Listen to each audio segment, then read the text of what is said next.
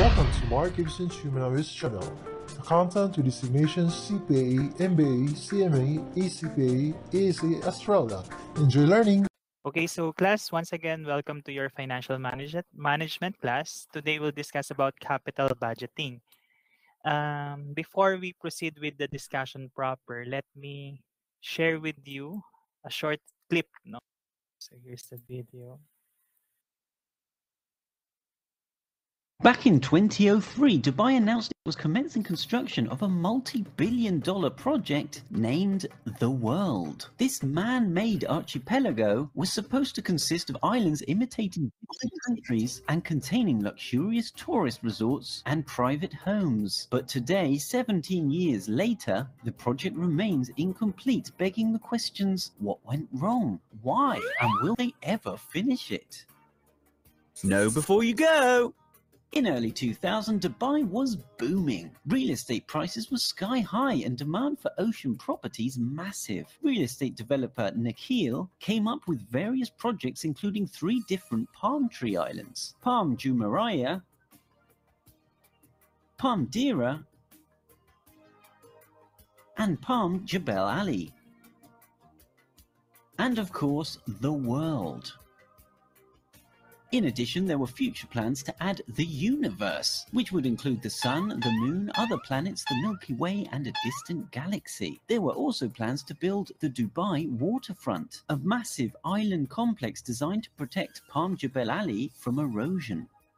So with such a bright future ahead, why did everything just stop? Well, Dubai's economy relies heavily on crude oil. While the 2008 world financial crisis didn't affect them directly, it did affect them indirectly. Oil prices plummeted, as did real estate demand, and construction companies started going bust. John O'Dolan, who bought the island of Ireland for £25 million, committed suicide. Safi Quarashi, who bought Britain, was sent to prison for bouncing checks, and in 2009 Nakheel had to be bailed out of a $25 billion debt. The Palm Jebel Ali project came to a standstill, and in 2011 Nakheel offered investors refunds. The Dubai waterfront project has also been discontinued, and Palm Deira has been downsized and rebranded as Deira Islands. The world has larger problems, with investors having pulled out and the man-made islands eroding back into the sea. People are worried about how rising sea levels will affect it, and also how the dredging and disruption of the seabed may affect the ecosystem. Existing residents of Palm Jumeirah have begun complaining about water quality as the breakwater barrier not only stops erosion but also stops the natural tidal movement, causing the water inside Palm Jumeirah to become stagnant. All these problems have caused a lack of faith in the feasibility of the project. In 2014, an Australian real estate developer announced the European Islands project to be opened in 2020. Although COVID-19 has delayed this, Phase 1 is still planned to open in 2020 and will consist of Sweden, beach palaces, Germany, villas, Honeymoon Island, Portofino Hotel, and Côte d'Azur Resort. Whether this is a spark to relight the project's fire or its final fizzling out, only time will tell. If you enjoyed this video, give us a like and subscribe. So, ano kaya yung relevance ng video na yun sa topic natin for today? No? So today we'll discuss about capital budgeting. So it is the process of identifying, evaluating, planning, and financing capital investment projects of an organization. So class, in the video, it's actually a capital investment project, no, by Nakheel. Nakheel is a government-owned corporation. No, it's owned by the Dubai government. No, so. What are the characteristics of capital investment decisions? So number 1, capital investment decisions usually require large commitments of resources. So imagine that project by the Dubai government. It's massive. So it requires large commitments of resources from the Dubai government. No, so imagine how massive and huge that project is, and then and yet they were not able to sustain it. And in fact, they they decided to downgrade it, no, from being premier to simply islands, no.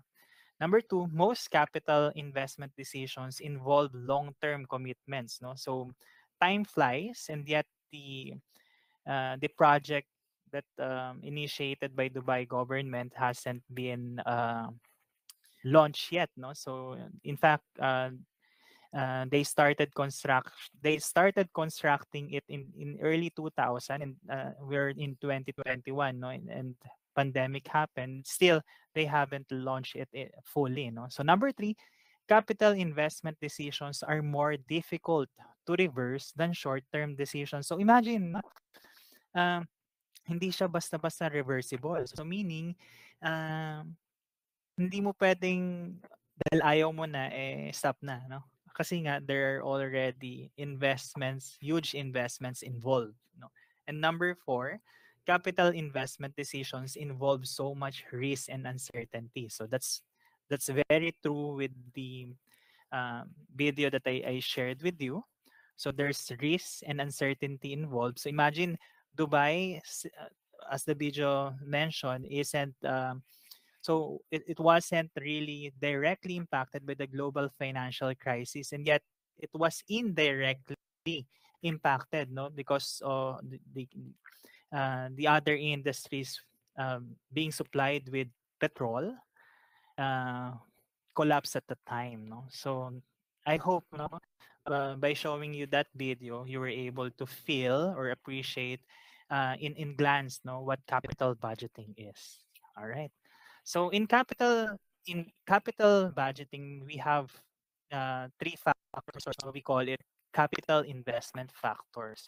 So number one, we have the net investment, or this is the cost or cash outflows less cash inflows or savings incidental to the acquisition of the investment project.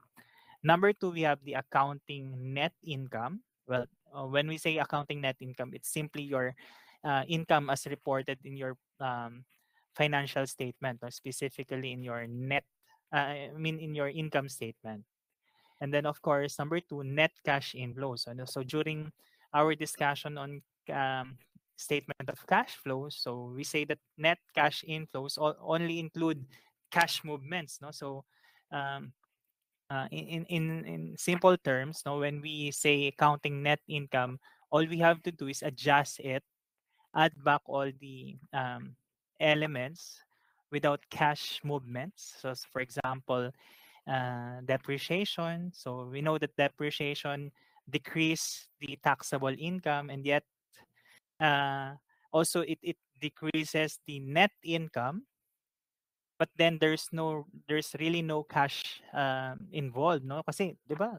We recognize depreciation, but in essence, we're not paying for that expense, you know? So I'm very sure na at this stage, you already know what I mean with net cash inflows, no? If not, you can always refer back to our discussion on the statement of cash flow. So number three, we have the cost of capital.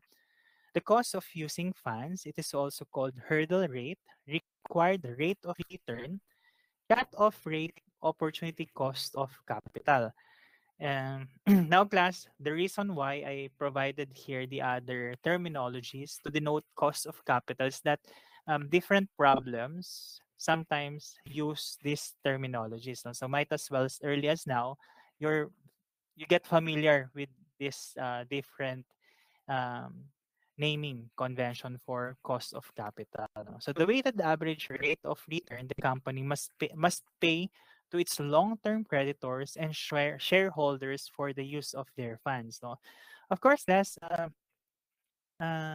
in funding a project naman, you have basically two options. And number one, you finance it by getting money from third party via long-term creditors, or issue shares, no, additional shares. So by way of shareholders for the use of their funds. No?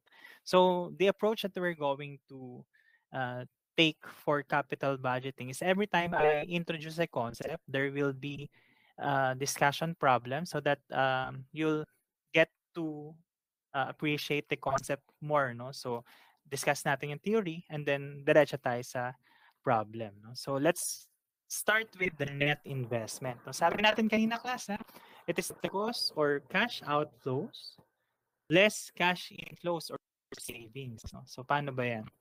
Number one, the initial cash outlay covering all expenditures on the project up to the time when it is ready for use or operation.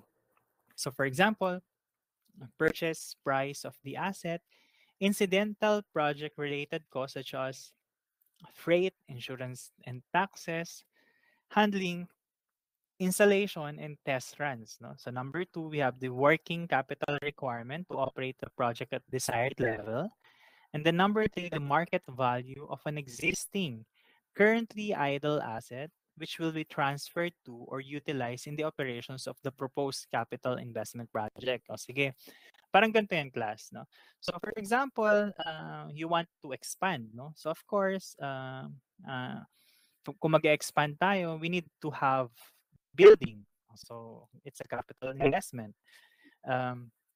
Lahat daw ng pagpapagawa ng investment na yun will form part of your cost or cash outflows. Now, say for example, we have a machine in our old building, no? It's still working pero hindi na siya ginagamit doon. That's why it's mentioned here, no? Currently idle asset. Then if we transfer it to the new building, then it will form part of the cost or cash outflows. No? So later on, we'll also we'll have a problem for that. No? Next, savings or cash inflows. So we have number one, trade-in value of old assets. So in case of replacement, so for example, ito madalas to sa kotse, no? So ay sabihin lang natin na meron ka old model ng Honda Civic, no? So you want a brand new car, no? May nirelease kasi usually Honda releases new model, no, every year, no? So you want to swap, parang ganun, no? So you want to trade in your asset, no? So again, for the purposes of calculating your net investment, that trade in value will form part of the savings or cash inflows. So ngayon nakikita ko advertisement yung yung sa Samsung, yung flip nila back in the days, meron na talagang flip phone eh. Ngayon binabalik na naman nila. Pero syempre mas high-tech na ngayon with all the smartphones and Android. So yun din, ang advertisement nila is if you trade in your old Samsung phone, parang lalagyan nila yun ng traded value, parang 20,000 yata. And then you can deduct it from the price of the new handset, no? New mobile phone. So number two, proceeds from sale of old asset to be disposed due to the acquisition of the new project, less applicable tax in case there is gain on sale, or add tax savings in case there is a loss on sale. Sige, pag-usapan naman natin to. So, ito naman yung class na sabi natin, instead of trading in, instead of replacing, no? Ang ginawa natin, instead of trading in, imbis na mag-trade in ka, ang ginawa natin is binenta lang natin. Kasi sabi mo, imbis na ibenta mo, i-trade in mo yung phone mo for 20,000, alam mo naman ang value ng phone mo, sabihin natin na mas mataas pa doon sa 20,000 na trade-in value. So, you decided to sell it, no? Ngayon, pag binenta mo yun, ang sabi dito, yung proceeds will form part of the savings or cash inflows provided you have to deduct the applicable tax. O bakit?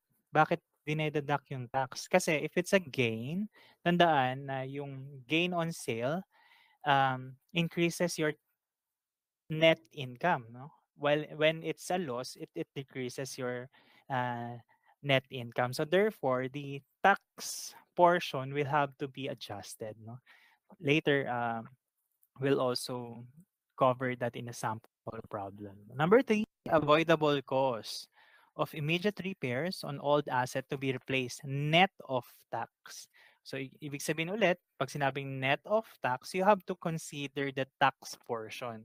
Now, class, ang tandaan dito sa number 3, sabi dito, avoidable cost. Meaning, if you purchase a new machine, you can avoid these immediate repairs on old asset. That's why it's part of the savings or cash inflows. In fact, to illustrate those concepts on net investment, let's have discussion problem one. No? Let me read the requirements. Number one, compute the amount of net investment for decision-making purposes. Take note, class, that what we're discussing in capital budgeting is really um, not the concept of financial accounting and reporting. This is different. Kasi in capital budgeting, this is used as a tool uh, to better understand the alternatives for you to decide, no? Uh, and as you know, financial accounting and reporting follows different accounting standards, no? So don't confuse yourselves, um, especially for example, no, when you go to property, plant and equipment in your financial accounting and reporting, baka sabihin nyo dun, na-discuss namin sa capital budgeting, hindi ganyan. So tandaan class, capital budgeting basically this is management accounting. It doesn't follow, it's not required to follow different accounting policies or generally accepted accounting principle. Okay, so number two, assume that instead of selling the old unit to be replaced, the same is traded in for 100,000. Compute the amount of net investment for decision-making purposes. So class, in this problem, actually, we already have, we have two concepts, no? So number one is plain and simple net investment. And then number two, what if there's a trade-in involved, no? So let's have problem one. Okay. So as you can see, we have 18 sample problems, no? So please bear with me. Pero isa-isayin natin yan para mas maging madali.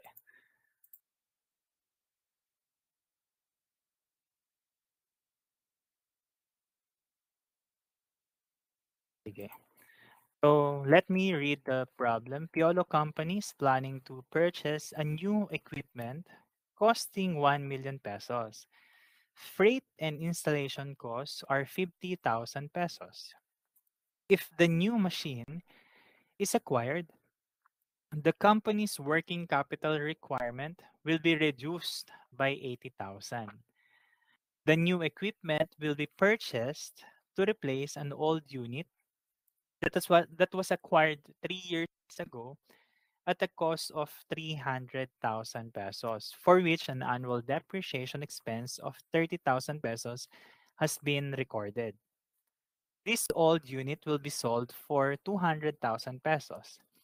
If the new equipment is not purchased, extensive repairs on the old equipment will have to be made at an estimated cost of 60,000. Ito yung pinag-uusapan natin kanina class na avoidable immediate repairs. No? These repair expenses can be avoided, ayun na nga, by purchasing the equipment. The company's income tax rate is 30%. O class, in solving problems in both financial management and management accounting, you actually don't really need to follow the tax rate prescribed by the Philippine laws, no? So all we have to do is just follow the tax rate provided in the problem, no? So isa-isayin natin dyan, pag-usapan natin ngayon yung mga given and i-plot na rin natin diretso dun sa problem na dun sa template natin. Of course, we have the purchase cost of 1 million. That's given. Freight and installation, sabi natin, this is part of cash outflow. Working capital, sabi dyan class, take note, will be reduced by 80,000. No? So if the new machine is acquired, the company's working capital will be reduced by 80,000. Okay? So that's 80,000. And then proceeds from sale of old unit. Sabi kasi natin, 'di ba, proceeds will form part of your cash inflow. Dahil nga binenta mo, meron kang money na ma-receive. All right? So, how much daw yung pagkakabenta? Proceeds is 200,000 pesos. Now, remember earlier, kailangan din natin pala tingnan yung tax effect nung proceeds, no? So how much is the proceeds? That's 200,000. Pero magkano lang yung book value? So 300,000, that's the original cost, less 90,000. 90,000 kasi 30,000 multiplied by 3. That it was because it was acquired 3 years ago, no? So we have accumulated depreciation of 90,000. So therefore, the book value of the equipment is 200,000, 210,000. So imagine meron ka binenta mo ng 200,000, ang book value is 210,000. So therefore, meron ka ngayong loss on retirement of 10,000 pesos. Kailangan ngayon natin yung 10,000 na yan, kailangan natin kunin yung tax savings. Bakit tinawag na tax savings? So remember class, since this is loss, technically, pag nilagay natin sa income statement natin yan, it will decrease the taxable income. Pag nag-decrease ang taxable income, bababa syempre yung tax base mo. Pag bumaba yung tax base mo, mas liliit yung tax na babayaran mo. Tama ba yan? Okay, so in that case, we call it as tax savings due to loss. No? Paano natin kinompute yon? So simply 10,000 multiplied by 30%. No? 30% being the income tax rate. Okay, so okay na tayo dyan. Of course, avoidable cost of repairs, sabi ulit, net of tax. So how much is that? That's 60,000 pesos multiplied by 70%, no? Kaya natin ginawa 70% para shortcut na lang, no? Kasi instead of kunin mo pa yung 30%, then deduct it from 60,000, no? So simply, it's net of tax, no? So inalis natin yung tax, yun lang yung nilagay natin, no? So 42,000. So 60,000 multiplied by 30%, okay, para lang mas klaro. So we have 60,000. Siyempre 30% yung tax. And then 60,000 less the tax. So that's 42,000. No? So it's the same. Okay, so get the sum. Actually, the total net investment is 725,000 pesos. So for decision-making purposes, the net investment is 725,000 pesos. So class, what if natuloy yung purchase? No? Kasi ito, remember, this is just an analysis, no? As a decision tool, no? For us to say whether it's a go or a no-go, no? So basically, if it's a net investment concept or tool that we're using, ang pinag-uusapan natin dyan, if it's positive, then it's okay. No? Parang ganun, no? And of course, if it's just one project, and what if there are multiple projects, of course, kung ganun na yung usapan, punta ka doon sa pinakamalaki. Ganun lang naman kasimple yan, no? Now, in this case, no, sabi natin, net investment is 725,000. So what if, okay na, no? Nag-okay si management. Sige, let's push through with this project. Parang ganun. Eh, kung natuloy na yung project, question, how do we record our equipment? Is it at 725,000 or dun sa purchase cost? So, tandaan class, ulitin ko lang, this capital budgeting tools, this net investment that we just calculated, this doesn't require to follow generally accepted accounting principle. No? This is just a decision tool. So therefore, kung paano yung ituturo sa'yo sa financial accounting and reporting, yun yung sundin mo to record the asset. No? So that's another topic for another subject.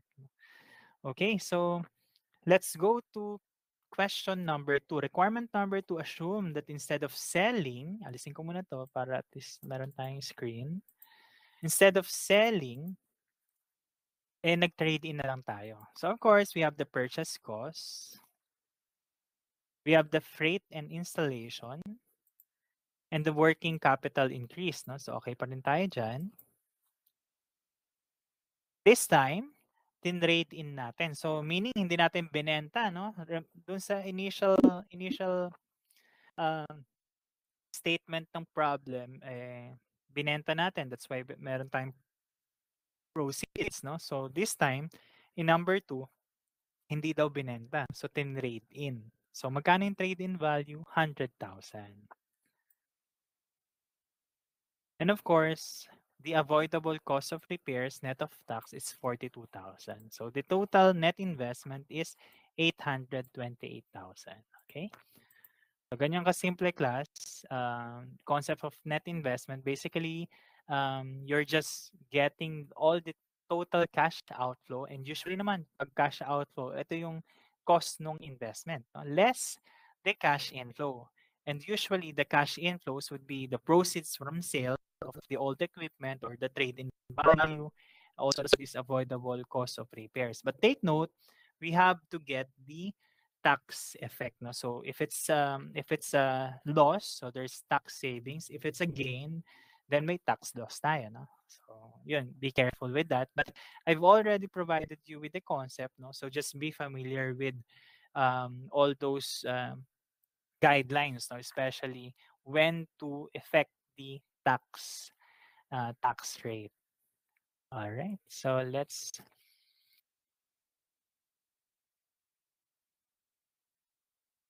net investment. So we go now to net returns.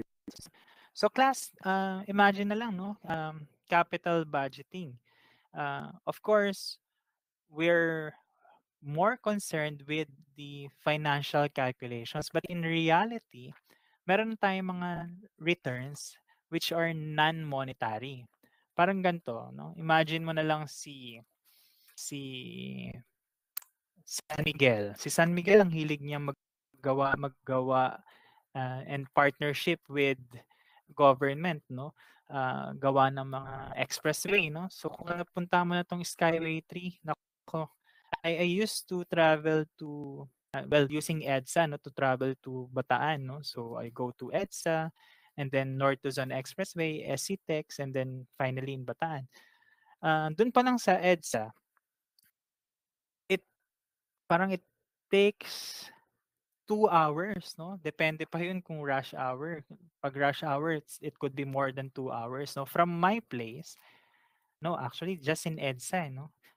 Just to exit in Balintawak, no? But with Skyway 3, parang inorasan ko yun. That I'm very happy with Skyway 3. Parang it took me 17 minutes lang.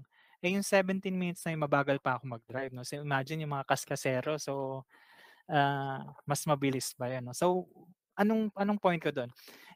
San Miguel having invested in those infrastructures, yes, they will reap returns, no? Of course, magbabayad tayo dyan. Initially, subsidized ng government, and then they can request for increase in tolls, no? Ngayon, nagbabayad ka ng tolls, no? In my case, I'd rather pay, no? Kaysa naman maubos yung oras ko sa EDSA, no? Pero yun nga, well, that's another story. Pero there's also non-monetary returns to SMC. Ano kaya yun? Siguro una,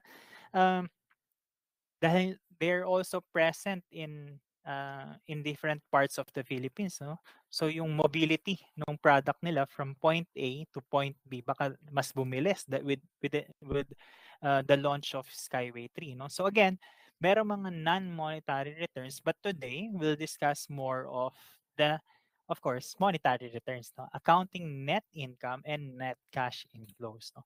And we go now to discussion problem number 2 on returns, no? So the requirements are, number 1, determine the expected increase in annual net income of Piolo Company if the machine is acquired and used in the new sales outlet. And number 2, determine the annual net cash inflows that will be generated by the new machine. So again, this is a capital budgeting problem. So there's capital investment involved. So ano ba yun? Pag-usapan natin, Piolo Company plans to buy a siopaw making machine that will be installed in its new sales outlet. The machine will cost 200,000, including freight and installation costs of 10,000 pesos. It is expected to have a service life of 4 years with no salvage value. Sales of Siopaw are estimated at 4,000 units per month at a price of 20 per unit. Variable costs are estimated at 12 pesos per unit. Incremental fixed costs, excluding depreciation, are estimated at 180,000 pesos per year. The company's income tax rate is 30%. Sige, isa-isahin natin yan. Punta tayo ngayon sa problem number 2.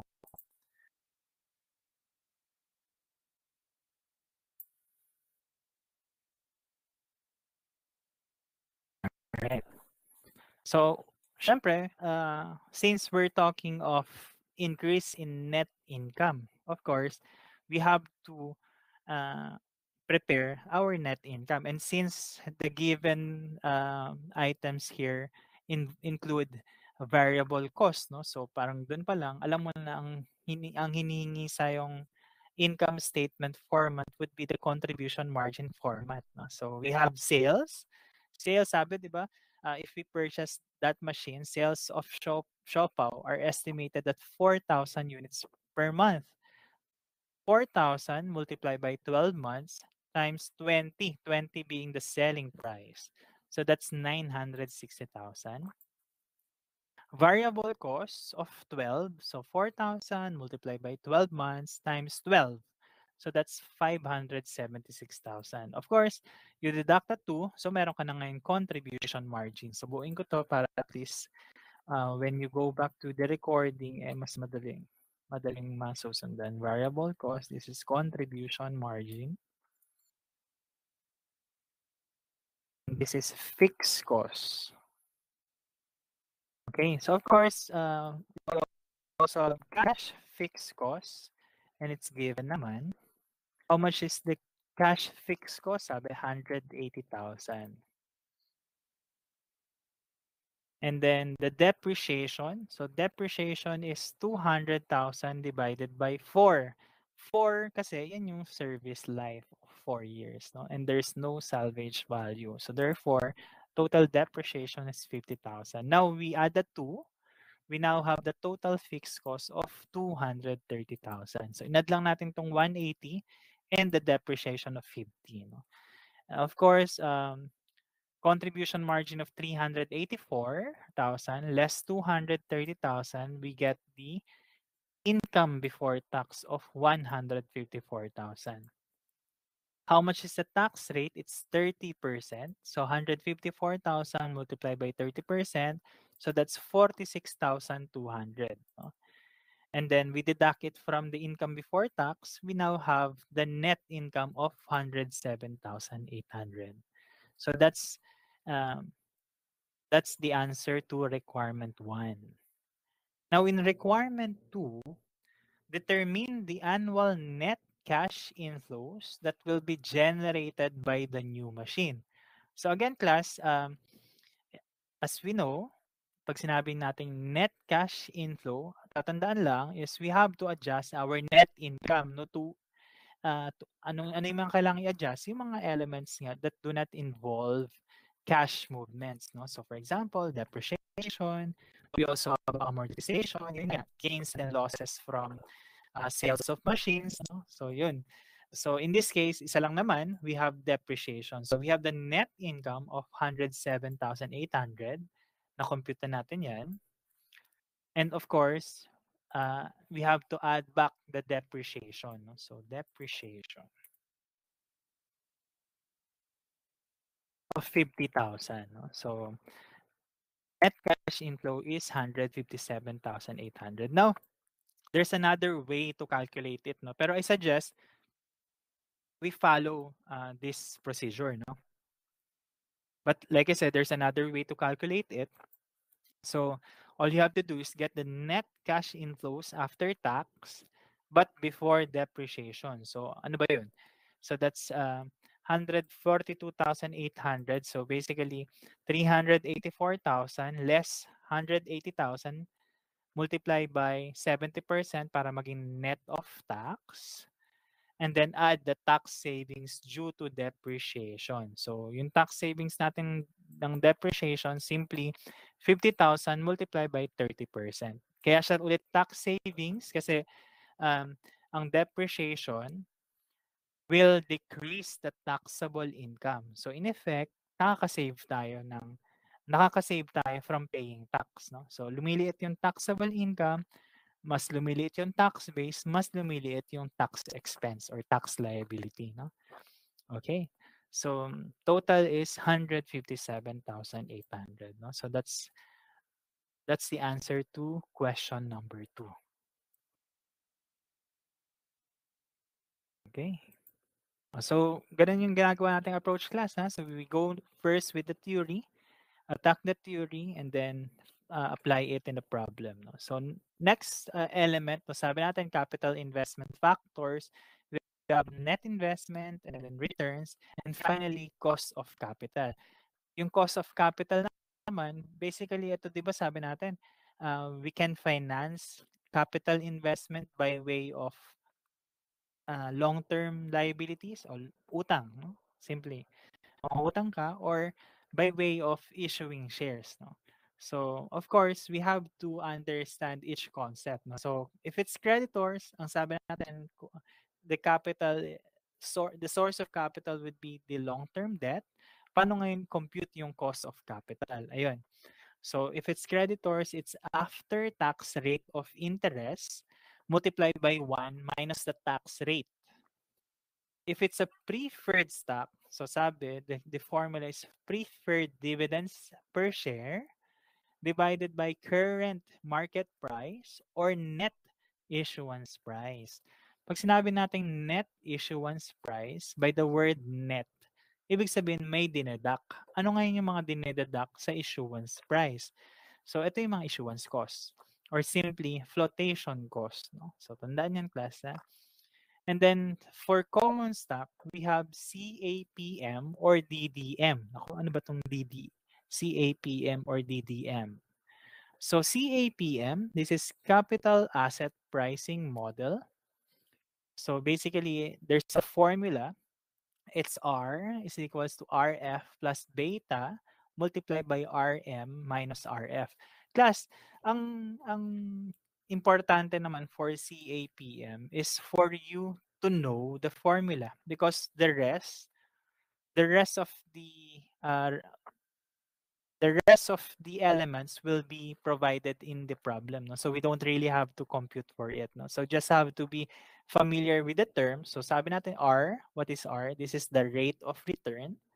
RF is risk-free rate determined by the government securities. And beta coefficient of an individual stock, which is the correlation between the volatility of the stock market and the volatility of the price. So like I said, class, this will be provided in the problem. So there is no way we'll be computing for this. No, so these are say a product of knowledge and understanding of different profession. No, and RM, this is the market return. Now, kung mapapansin mo, we have RM minus RF or simply this is the market risk premium, no? So kasi there might be a chance where instead of providing you RM and RF, simply it provides you with the market risk premium. So actually, the market risk premium is simply your RM minus RF. No? So again, we don't really need to calculate for RF, for beta, for RM and RF. All we need to do in CAPM is to know the formula. All right. Next, we have the dividend growth model. So ito yung DDM or DGM. Okay. So dividend discount model. No? So the formula to get the cost of retained earnings, it's D sub 1 over P sub 0 plus G. Ito class, if you watch my recording and the time value of money, you should be familiar with D sub 1 and P sub 0. No? So Again, I encourage you to watch that recording. It's a lengthy recording, it's a lengthy discussion, but it will give you the flavor of time value of money. No? Well, in fact, time value of money is part of the whole discussion on capital budgeting. No? So, sabi natin, P sub 0, this is the current price, or sabi ko doon, price now. D sub 1 is next dividend, meaning it's the dividend next year. Paano kung D sub 0? So, pag sinabing D sub 0, it's the dividend this year or dividend now. Plus G, ano ngayon yung G dito? It's the growth rate in dividends per share. Alright? Now, what if it's cost of new common stock? So again, it's D sub 1 over P sub 0. Same pa rin naman yan. Multiply by 1 minus the flotation cost. Tandaan, ang flotation cost, this is the cost of issuing new securities. No? So, bakit walang flotation cost sa retained earnings? O class, retained earnings is simply your accumulated profit. No? So, there's no issuance test there. No? So, that's why there's no flotation cost involved. Para maintindihan yan, let's have problem number 3. Cost of debt muna tayo. No? So remember, in cost of capital, we've discussed 3. So we have cost of debt, cost of preferred stock, cost of retained earnings, and cost of common stock. In cost of common stock, pinag-usapan natin yung CAPM and DGM. No? So ngayon, isa-isay natin, i-apply natin sa problem. No? So let's have problem number 3.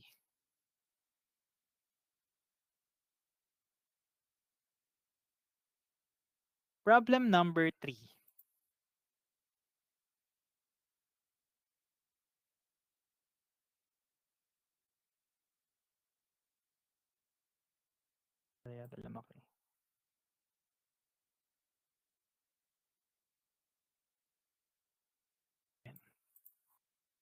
So Piolo Incorporated's currently outstanding 8% coupon bonds have a yield to maturity of 10%. Piolo believes it could issue new bonds at a par that would provide a similar yield to maturity. If the income tax rate is 30%, what is Piolo's income after tax cost of debt? What is Piolo Incorporated's after-tax cost of debt? It's not income, it's incorporated. Okay, so ano ba yung formula muna natin? Formula to get the long-term debt, no? So cost of debt tayo. So sabi, it's after-tax rate of interest of 10%. 1 minus 70%. No? 70%, this is 100% less 30%. 30% is the tax rate. No? So, ay kinukuha natin dito is after tax. So, pag sinabi after tax, you have to deduct the tax. No? Kaya nga after tax. No? So, 100% less 30%, so it's 70%. No? So, now, pwede na tayo mag-compute. So, it's 10% multiplied by 70% or 7%. So this is the answer to the problem. No? So the answer is 7%. This is the after-tax cost of debt. No? Simple lang siya kung paano na-compute. Ayun lang yung formula na sinundan lang natin. Okay, so next, we have problem number 4, still in cost of debt, no? Para at least mas strengthen pa yung understanding. Piolo Enterprises has a series of 9% coupon bonds outstanding with a 1,000 pesos par value. The bonds mature in 10 years and currently sell for 1,112.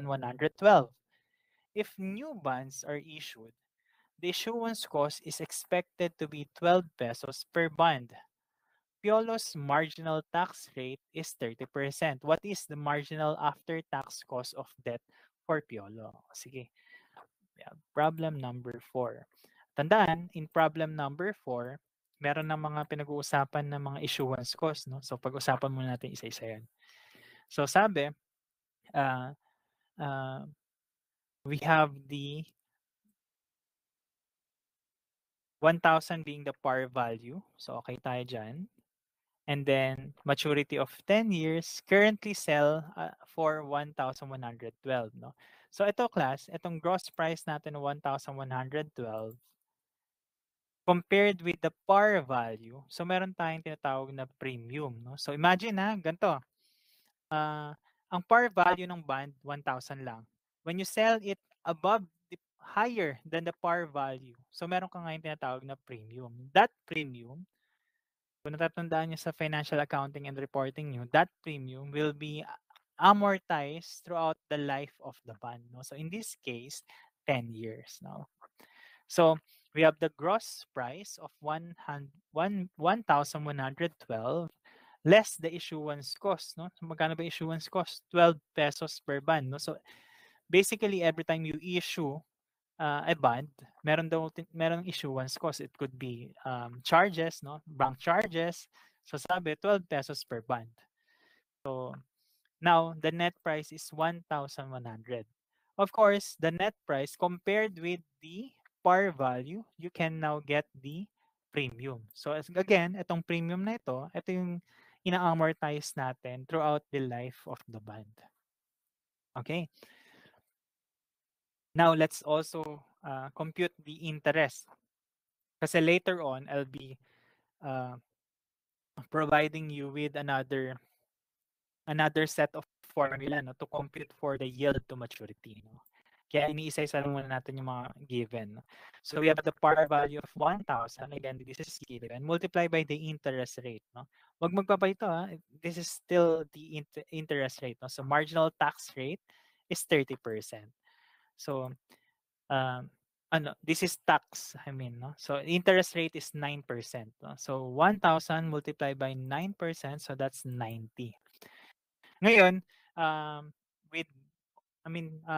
that we have calculated these elements, we can now proceed with the yield to maturity. O class, yield to maturity, this is also called as book yield or redemption yield. Again, wag magpapalito. When you say book yield, when you see book yield and redemption yield, this is similar with yield to maturity. All right? Okay. So, paano ngayon yung formula? Sabi dyan, interest plus discount amortization or less premium amortization. Kasi class, itong premium and discount na to, this will impact the total interest expense that we record in our books. No? So sabi dyan, if it's a premium, it should be deducted to the interest. No? Of course, if it's a discount, the amortization should be added. And then, your denominator is proceeds multiplied by 60% plus maturity value multiplied by 40%. Isa-isayin natin yan. So, we have the interest of 90. Tapos ngayon itong premium, sabi ko kanina, 'di ba? Premium should be amortized, no? So therefore 100 divided by 10. So lagay ko lang dito, premium amortization para at least may guide ka. So you have your premium and then the terms. Premium of 100 and then 10 years. So premium divided by 10 years, so that's 10.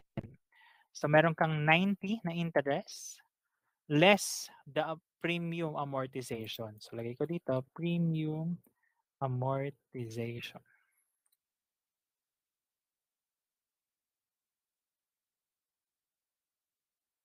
Of 10, no? So, meron ka na ngayong 80, kunin natin yung denominator natin. So, sabi lang naman dyan, it's proceeds. Proceeds, of course, is the net price multiplied by 60% plus the maturity value. Syempre, maturity value natin is the par. So, maturity value, so that's 1,000 multiplied by 40%. Or, it's 7.547%. No? So, this is the answer to problem number 4.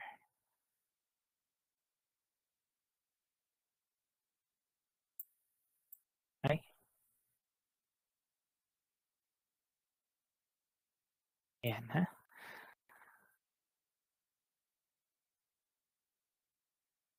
So problem number 5, so ulitin natin cost of capital, tapos na tayo kay cost of debt. Ngayon punta natin si cost of preferred stock. So Piolo Corporation plans to issue some 50 pesos per preferred stock with a 6% dividend. A similar stock is selling on the market for 60 pesos. Piolo must pay flotation costs of 2% of the issue price. The income tax rate is 30%. What is the cost of preferred stock? So we have number 5. Let's have problem number 5. Kung napapansin nyo class, palaging ginagawa natin is, ayun yung problem and yung concept, no? Para at least ngayon pa lang maging familiar ka na, no? So, preferred stock. So, ang sabi dito, formula is preferred dividends per share divided by the current market price or net issuance price, no? Of course, compute natin dito yung mga relevant information. So we have dividends, so that's 50 par multiplied by 6% dividend, so meron ka ng dividend per share. Market price is given, that's 60. And of course, the flotation cost also given, 2%. No? So ngayon, meron na tayong preferred dividends per share of 3. Current market price, sabi natin, di ba?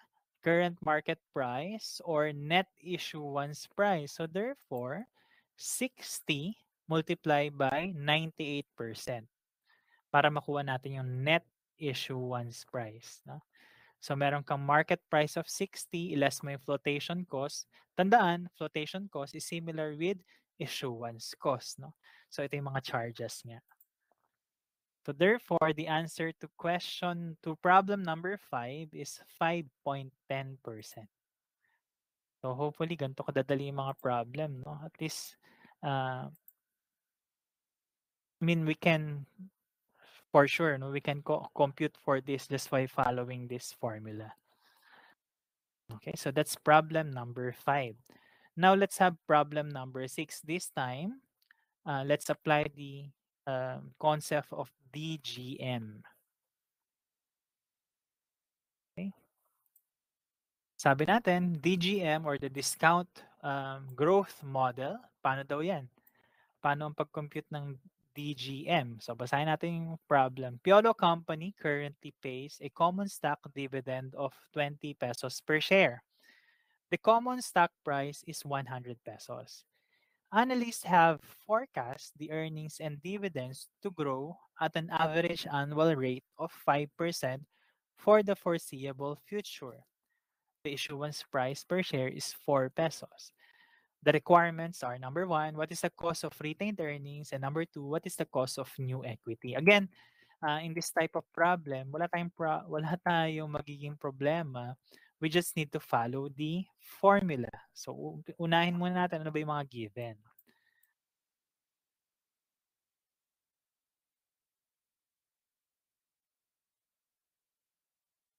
Okay.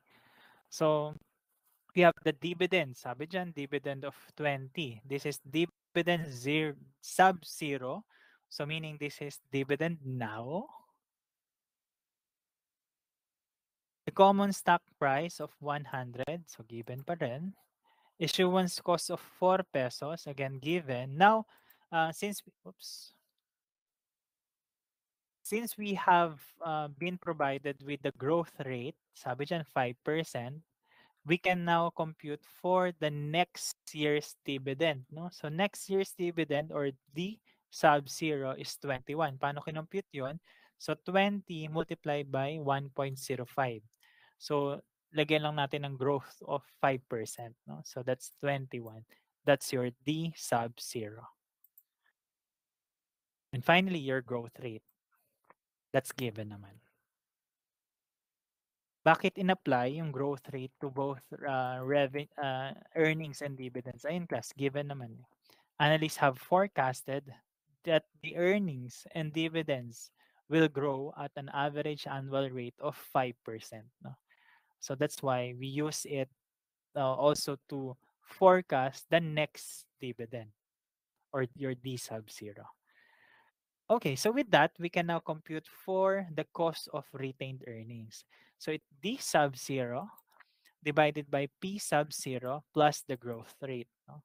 So we have 21. Paano kinuha yung 21? Ayun, D sub 1 of 21 divided by P sub 0 or the current price of 100 plus the growth rate of 5%.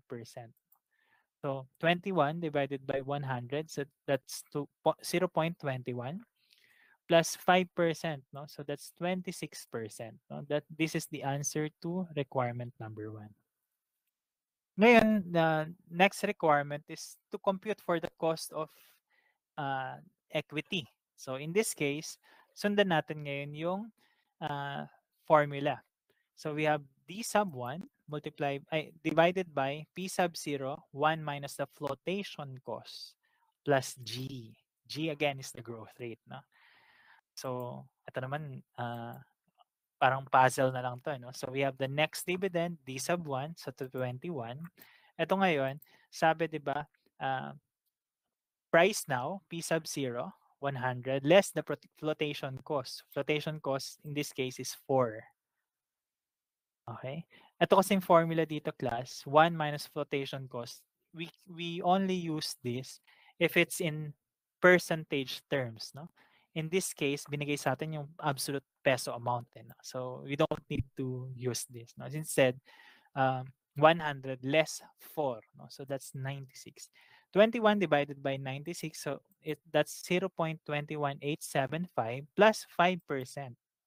So the cost of new equity is 26.88%. Okay, so that's problem number 6.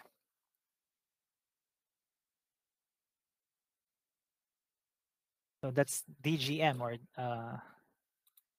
of course, the next concept is CAPM. So sabi ko kanina, in CAPM, hindi naman natin talaga kailangan alamin kung paano nag-arrive yung sa beta. All we have to do is to make sure na alam natin yung formula. So in that case,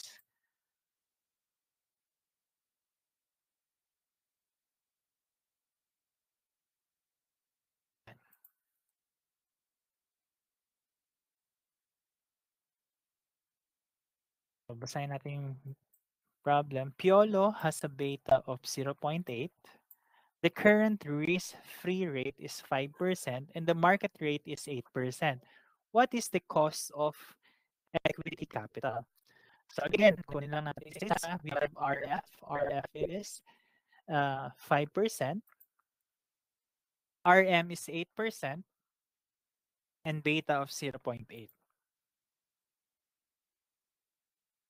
Now that we have identified the pertinent information available, we can now substitute it. No? We can apply it to the formula. So RF, 5% plus beta of 0.8 multiplied by the difference between the RM minus the RF, or simply the market risk premium. No? So we get 7.4%. No? So ganun kasimple ang CAPM provided alam mo syempre yung formula. So ito talaga yung key to determine, to solve problems in CAPM. No? So that's cost of capital. Sige, itodo na natin, no? Since natapos na natin i-cover lahat ng cost of capital. So remember, long-term debt, we have the preferred stock and common stock. Ngayon, pag-usapan natin, what if masyado talagang malaking project, no? So, imagine mo yung project na na-kill kanina, 'di ba? So, yung sa Dubai, so man-made islands, no? So, isipin mo na lang, si Dubai hindi siya self-sufficient, no? So, Dubai would need long-term debt and then yun nga different issuance of equity para lang mabuo yung funding. So in that case, paano ngayon natin i-account lahat yon kung isang project will require financing from different sources, no? So paano natin yun gagawin? Let's have problem number 8 or the weighted average cost of capital. So the requirement is, of course, what is the firm's weighted average cost of capital? So Piolo's new financing will be in proportion to the market value of its current financing shown below. So we have the long-term debt of 8 million carrying amount, preferred stock of 2 million, common stock of 5 million. The firm's bonds are currently selling at 120% of par, generating a current market yield of 8%. The corporation's 30% tax rate. The preferred stock is currently selling at 18 pesos per share and pays a 5% dividend. The common stock has current market value of 21.5. The company paid dividend of 4 pesos per share. Dividend growth rate is expected to be 6% per year and flotation costs are negligible. So when we say negligible, it's immaterial. No? So meaning, we don't need to consider it. Ngayon class, ito tip lang. Unang basa, parang ang daming data na nakalagay. Pero in fact class, kung iisa-isahin mo to, mas madali. No? So, paano natin atakin yung mga gantong problem na unang tingin parang ang sakit sa mata, ang daming numbers na nakikita. Pag-usapan natin yung problem number 8. Okay. So, problem number 8, since we're, sabi nga natin, instead of just one source, masyadong malaki yung project, kailangan natin ng multiple sources of funds, no? So meron nangutang na tayo, nag-issue pa tayo ng shares, no? At hindi lang isang share, nag-issue tayo ng preferred stock and common stock. So ngayon, computein natin yung weighted average cost of capital. Of course, una, I suggest kunin mo na agad to, no? Ito na yung magiging format natin. So we have the sources of capital, so long-term debt. Oops, lagay ka na lang para hindi ka malito. Long-term debt. We have the preferred stock and the common stock.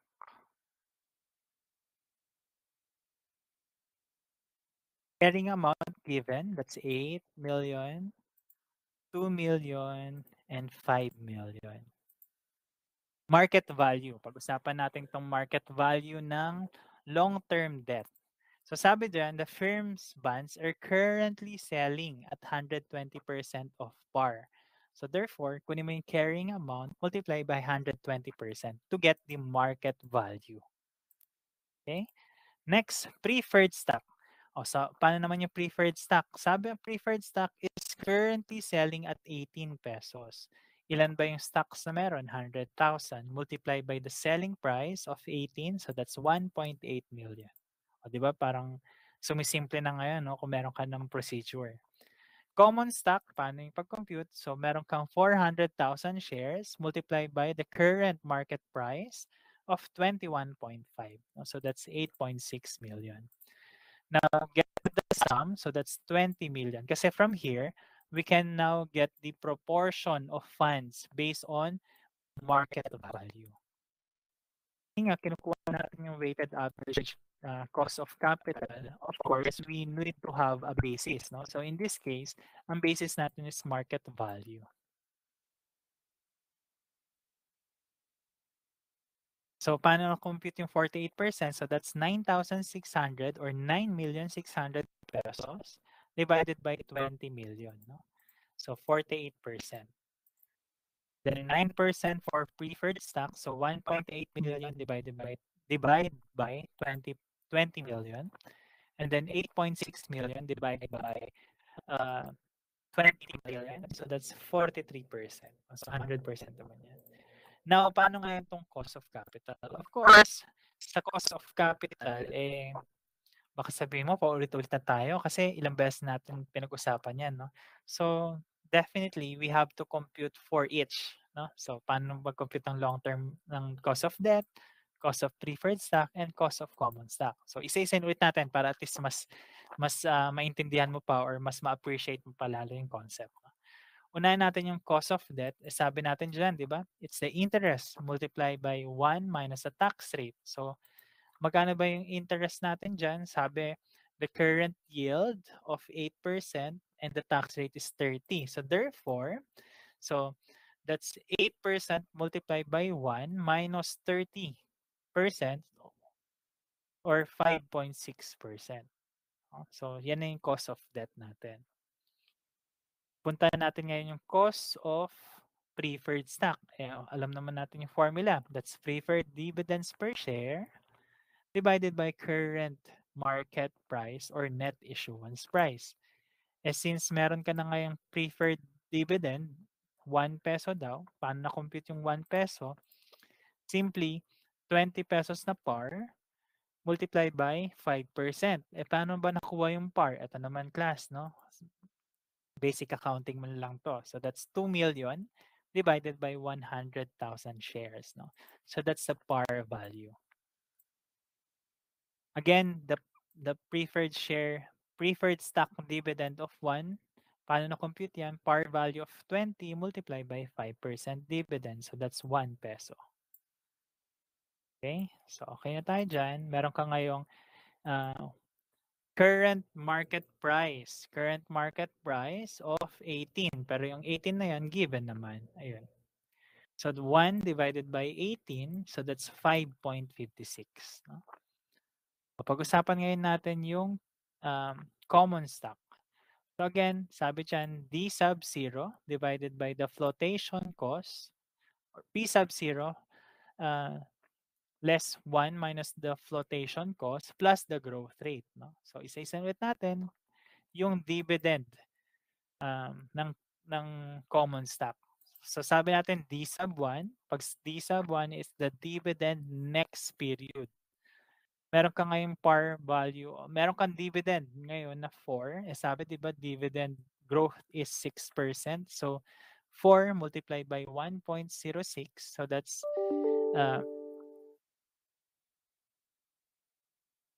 that's 4. Sige lang, dito 4. Should be yan. 4.24. And then 22 or the current market price.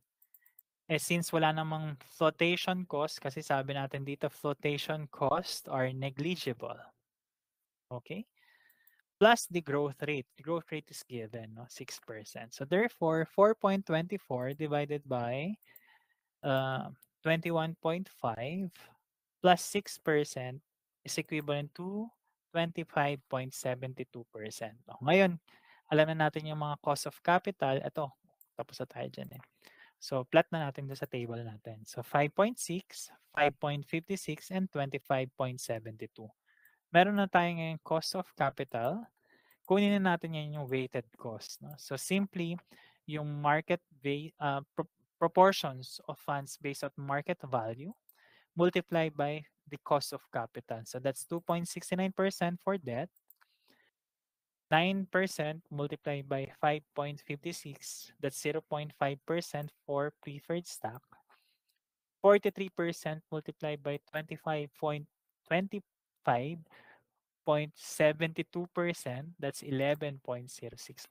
So get the sum, that's 14.25%. No? And actually, that's the answer to requirement for problem number 8. The weighted average cost of capital.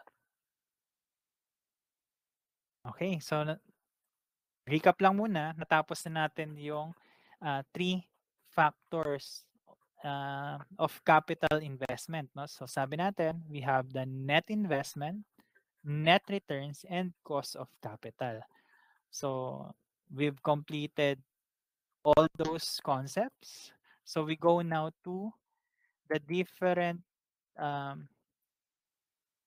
methods to evaluate capital investment projects. No? So actually, we have 2 methods. So unang method is one that do not consider the time value of money. And of course, the next method is those methods that consider the time value of money, or we call it discounted cash flow method. No? So again, isa-isa natin siya. Pag-usapan muna natin yung concept bawat isa, then we'll illustrate it by way of a discussion problem. No? So let's have number 1. Payback period. So payback period, simple class, ganito lang yan. No? So, nag-invest ka ng 1 million pesos. Ang tanong mo palagi, kailan ko yan mababawi? Parang ganun, di ba? Ikaw naman kahit in real life. Syempre in real life, pag naglabas ka ng money, nag-invest ka, gusto mo kailan mo siya mababawi agad, ganyan yung tanong mo, no?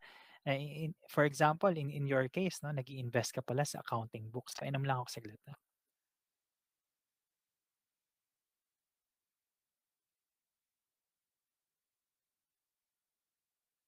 Sa accounting books ka pala nag-i-invest, no?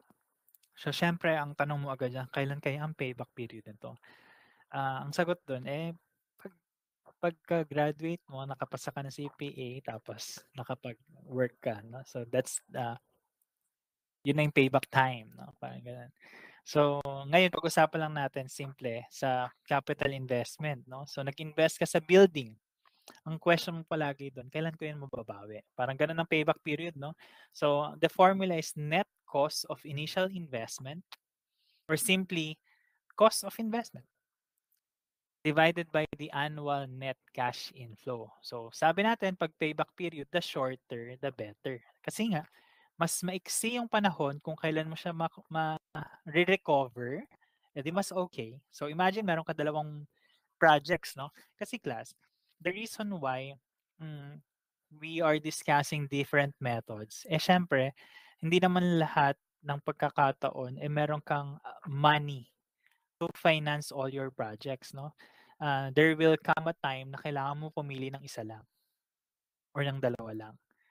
So, paano ngayon yung procedure na kailangan natin gawin? No? So, ito na nga. Kaya natin pinag-uusapan yung different methods in evaluating capital investment project. Kasi nga, there's a limited resources. No? Kasi kung unlimited yan, edi huwag na tayo mag-compute, mag-invest na lang tayo na mag-invest. No? But in reality, there's limited funds and that's why we are understanding and we are trying to apply all these concepts. No? So yun lang naman yun. No? Sige. And next, we have the bailout period. So basically, class, in bailout period, this is similar with payback period. The only difference is with the salvage value. So in bailout period, it also includes salvage value in the calculation. And of course, we have next the accounting rate of return. Accounting rate of return, ito yung gusto mo na ma-achieve, no? So, syempre pag nag-iinvest ka, ang mitigating, parang palaging mong nagmo-motivate sa'yo to invest is yung returns, no? So, simply, pag sinabi natin accounting rate of return, ito yung gusto mo na makuha mo, no? So, it is also called the book value rate of return, financial statement method, average return on investment, and unadjusted rate of return. Pero pansinin, ang formula is average annual net income divided by the investment. Ngayon, apply natin yung mga concept na yun. No? So, tandaan mo na ha, recap lang ulit bago tayo magpunta dun sa discussion problem. Meron tayong different methods to evaluate capital investment. Right now, we are focusing first on the methods that do not apply the concept of time value of money. So meaning, ito na yung mga values involved. No? Pag-usapan natin yung discussion problem number 9. What are the requirements? Number 1, payback period. Number 2, accounting rate of return based on original investment, letter A. And letter B, average investment. Number 3, if the firm's cost of capital is 10%, is the project acceptable? So ito na. Ito na yung sabi natin, di ba? It's really not about getting the numbers, no? But really us interpreting the numbers, no? Kasi doon tayo nakakapag-add value. We add value to the organization that we're involved in by way of interpreting those numbers. Kasi nga, even robot can now calculate those numbers, no? So imagine mo walang kang trabaho kung ang alam mo lang is eto na, bibigay mo lang yung number, no? Ano yung numbers na yan, no? So that's really our role as an accountant or as financial managers. So let me read the problem. Piolo companies considering the purchase of new data transmission equipment. Estimated annual cash revenues for the new equipment are 1 million and operating costs, including depreciation of 400,000 pesos, are 825,000 pesos. The equipment costs 2 million. It has 5-year life and it will have no residual value at the end of 5 years. The income tax rate is 30%. Compute the payback period for the piece of equipment. Does this method yield a positive or negative response to the proposal to buy the equipment if the company has a set maximum payable payback period of 4 years? Ayan, daming yung tanong pero isa-isa natin yan ha. Let's have discussion problem number 9. So, discussion problem number 9. Ito.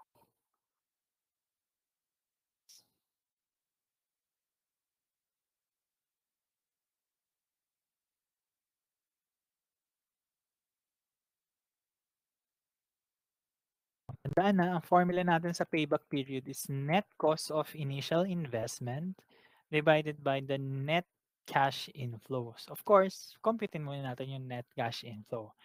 So, meron tayong cost of investment of 2 million that's given. That's the new equipment. The cash revenue of 1 million also given. Operating cost of 825,000. Income before tax of 175. So simply 1 million less 825. So that's 175,000. Less the tax of 52,500. So we have the net income of 122,500. Remember, in the 825,000 is the depreciation is included. So therefore, we have to add it back. How much is the depreciation? Ayun, 400,000. So ito naman, kabisado na natin, no? Especially that we have discussed cash statement of cash flow. No? So 122,500 plus 400,000. So that's 522,500. That's the net cash inflow. Pero hindi pa yan yung hinahanap sa atin. So the formula to get your payback period is investment divided by the net cash inflow. So meron na tayong investment that's given, that's 2 million, divided by the net cash inflow. Now we have calculated it, so that's 522,500 or simply 3.83 years. No? So tandaan, 3.83 years. Yan yung time bago tayo maka-recover. So imagine maglalabas ka ng 2 million pesos ngayon to buy a new equipment. Ang sinasabi lang ng payback period, in 3.83 years, marirecover mo na yung 2 million pesos na yan. So ganun, no? Ngayon, of course, kailan tayo makakapag-decide whether this is a good investment or not? Siyempre, dapat may point of comparison. Una, siguro, ano ba yung company policy? So dito, given, the company policy is ito, maximum payback period of 4 years. So therefore, this project is acceptable kasi nga it is shorter than the maximum payback period of 4 years. No? So that's 3.83 years. So ganun lang kasimple ang payback period. Let's have number 2. Number 2, accounting rate of return naman. Sabi natin, the accounting rate of return should be compared with the desired rate of return. Ano nga ulit yung desired rate of return? Simply your cost of capital. Sige. Pag-usapan natin yung accounting rate of return, pero ayun no, given na yung formula. It's average annual net income divided by the investment. Pero dito sinabi, ang gamitin natin, letter A, original investment, and letter B, average investment. Paano ba muna yung pag-compute ng average investment? Kabisado nyo na yan. It's simply the initial investment plus the salvage value. And since we don't have salvage value here, so that's 2 million divided by 2 para makuha natin yung average. No? So that's 1 million. Now, na-compute na natin yung accounting net income natin kanina, di ba? That's 122,500 divided by the original investment.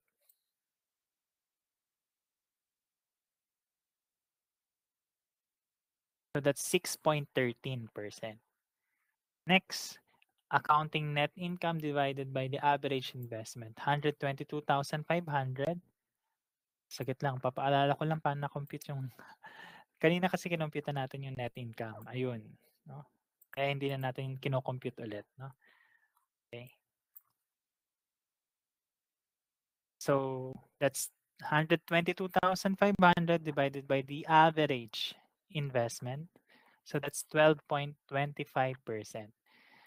Ngayon, paano tayo makakapag-decide kung acceptable ba yung project or not? Siyempre, kailangan natin compare with the desired rate of return or simply your cost of capital. And dun sa number 3 nakalagay, if the firm's cost of capital is 10%, is the project acceptable? So the answer is yes, kasi 12.25% is higher than the 10%. So, okay tayo, no?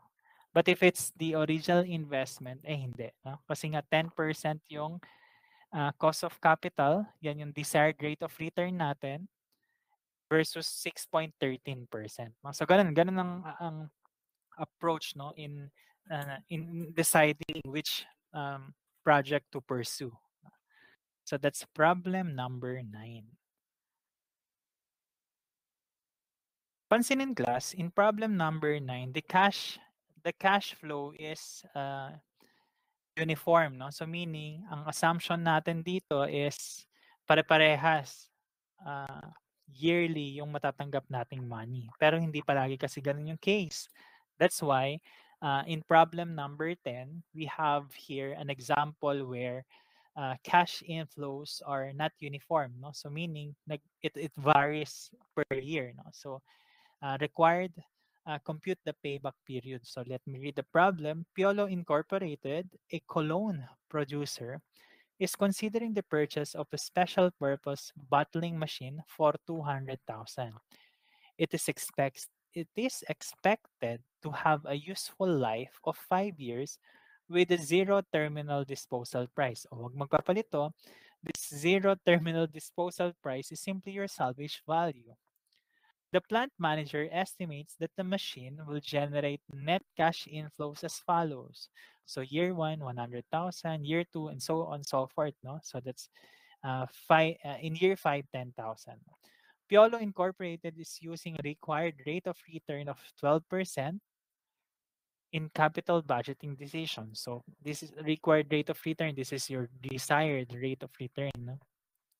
It pays income tax at the rate of 30%. Okay. So alam na natin yung mga given. Pag-usapan natin yung problem number 10. Okay. Okay. So in problem number 10, basically class, ang issue na dito is hindi pare-parehas yung cash inflow ha. So paano yung atake pag ganito yung problem? Kunin ko lang 'to. Ko dito para side by side. Of course, the net investment is 200. Given naman 'yan. Ayun yun, no? So bibili ng special purpose bottling machine. So year 1, meron tayong net cash inflows.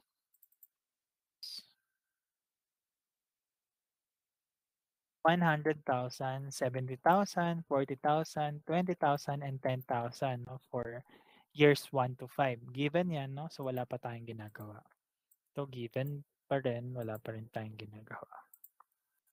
Now, the running total. So running total, kailangan kasi natin makuha yung accumulated per year, no, para ma-compute natin yung payback period, because the payback period naman, the formula remains the same, no. So kunin ko lang to para not this one, para at least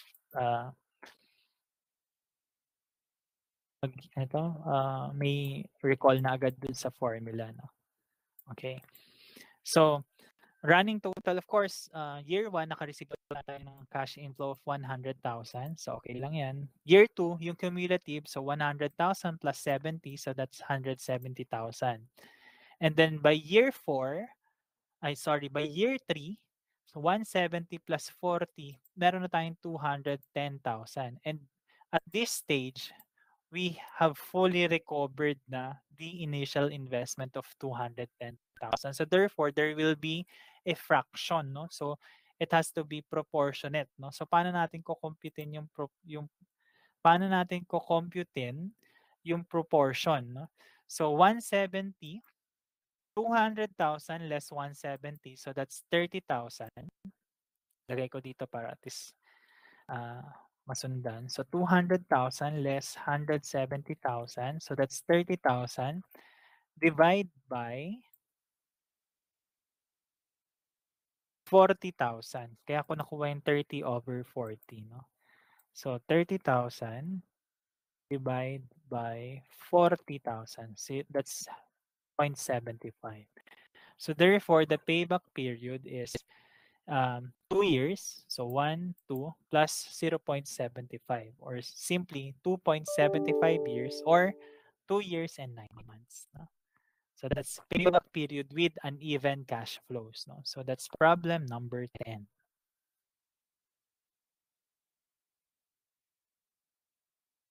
Paano naman kung may bailout?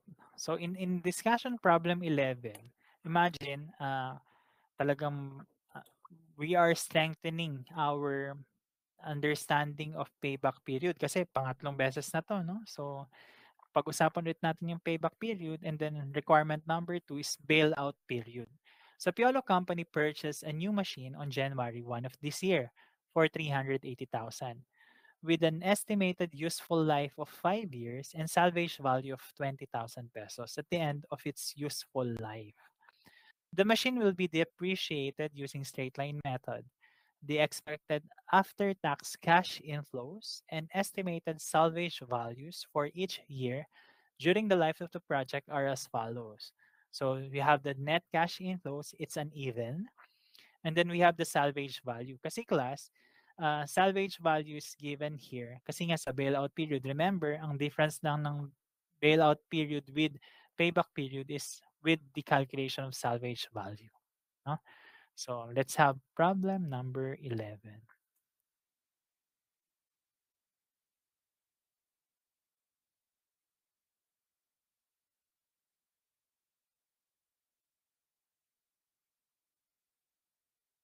Okay. So ito naman, yung sa payback period, kung paano yung approach natin kanina, ganun ulit yung gagawin natin. No? So I suggest try this one, and then hopefully you get the same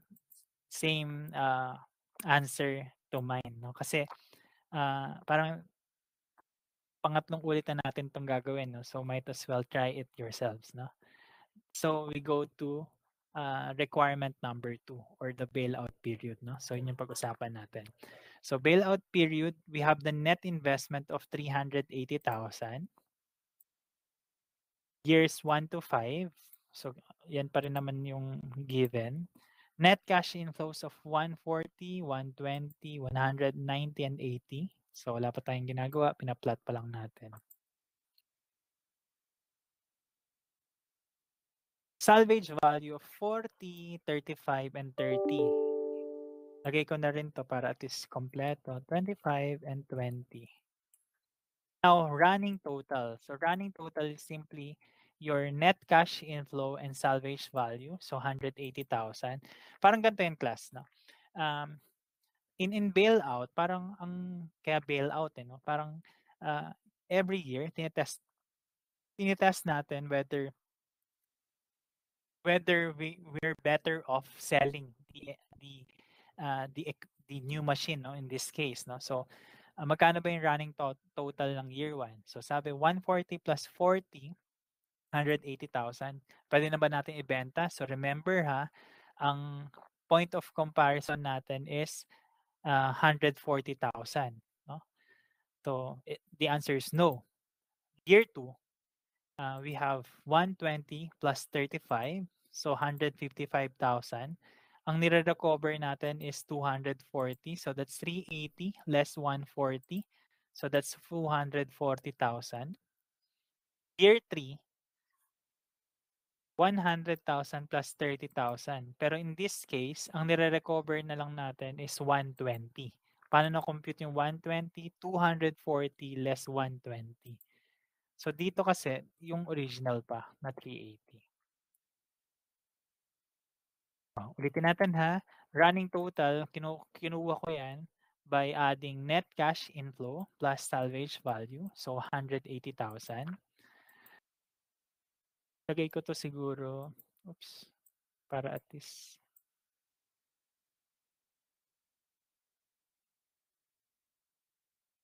yan. Parang dito, no? Ito yung year 1, running total 180 versus the amount to recover of 380.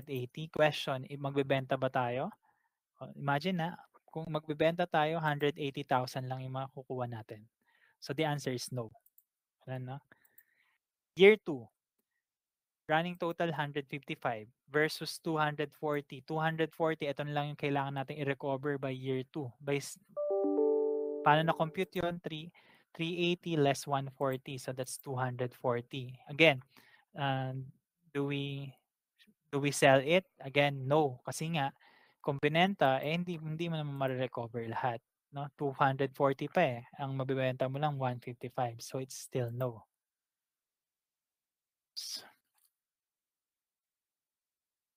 Next, year 3. Year 3 running total is 130,000 but the amount right now to recover is 120,000 na lang. So therefore, pwede ka na magbenta. So in that case, kunin na ulit natin yung proportion. Paano ngayon yung pag-compute niyan? So 120,000 less 30,000 and then yung 100,000 na net cash inflow or 0.9.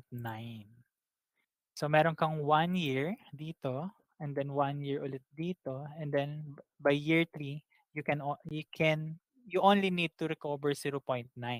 So the bailout period is 2.9 years.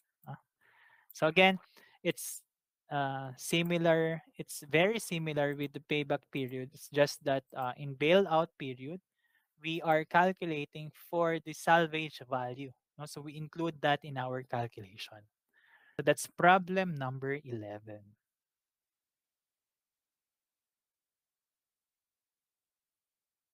Okay. Okay, so that's problem. Now,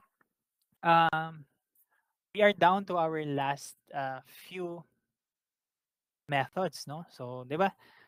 Inuna natin kanina, methods that do not use the time value of money. So, dito na tayo sa second half.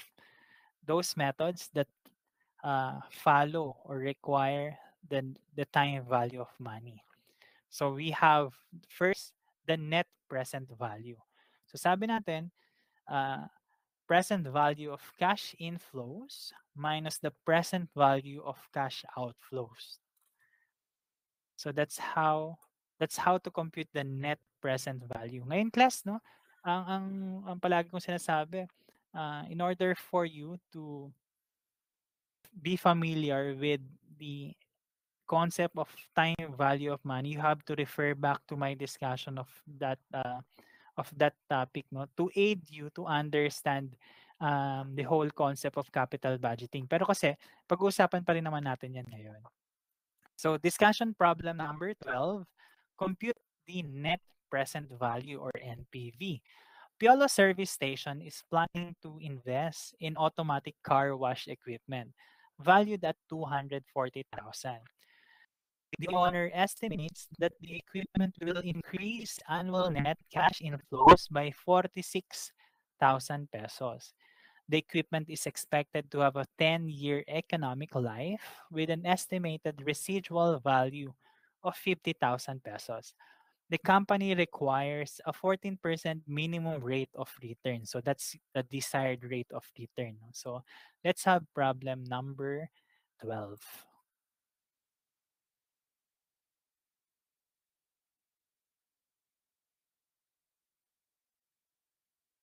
So problem number 12, sabi natin 'di ba class, ang formula lang naman natin to compute the net present value. Sige, kunin ko dito ha para at least.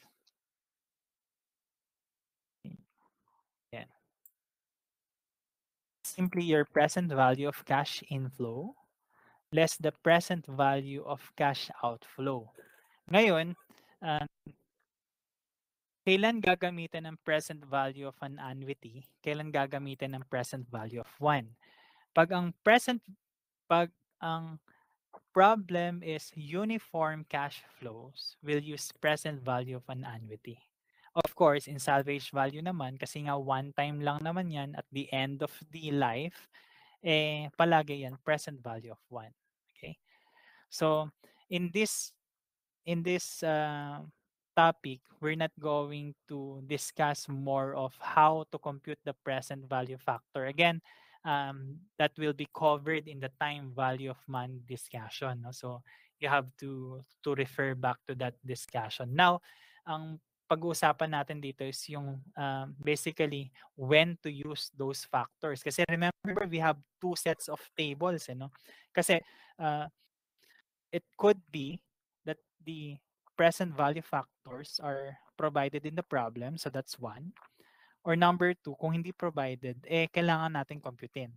Yung to answer the question on how to compute the present value factor, sabi ko nga, you have to refer back to the time value of money discussion. Now, if it's just referring back to the table, meron tayo niyan. No? So, ito, gaya nito, pag-usapan natin to. Ang minimum rate of return natin is 14%, no?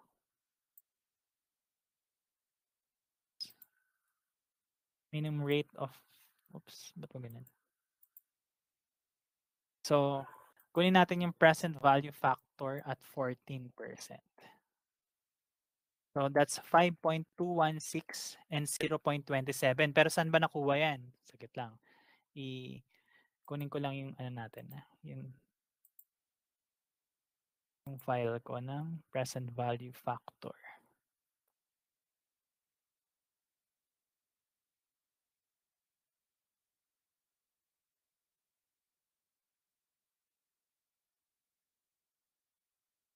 Capital budgeting.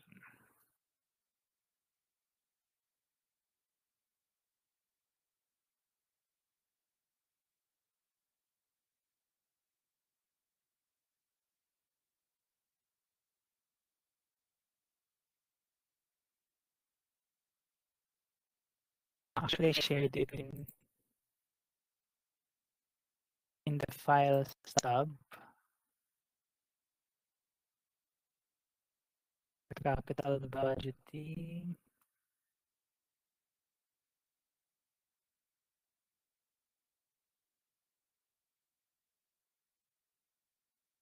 Yun.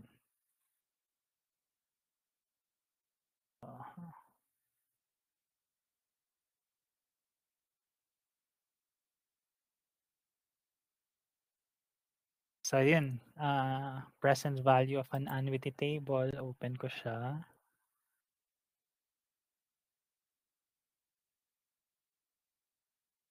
Sabi natin 14% and then 10 years. Yan yung life, no? So that's 5.216. Ayun, no? Yung isa pa, yung sa salvage value naman, sabi natin 14%, 10 years, that's 0.217. No? So that's how to use this table. No? So going back to problem number 12. So alam na natin kung paano nakuha yan. Oops.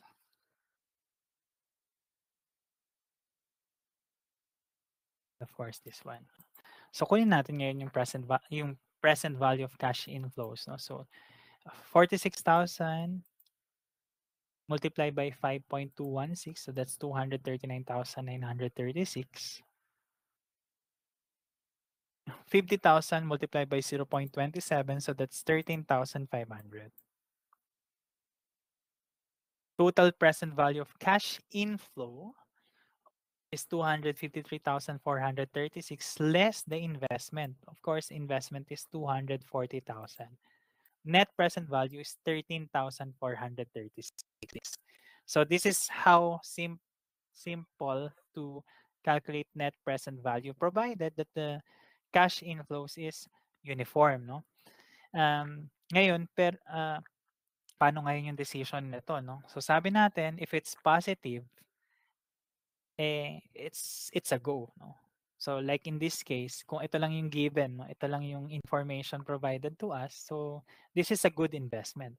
Kasi nga, we have a net present value of 13,436, which is positive, no? Paano naman kung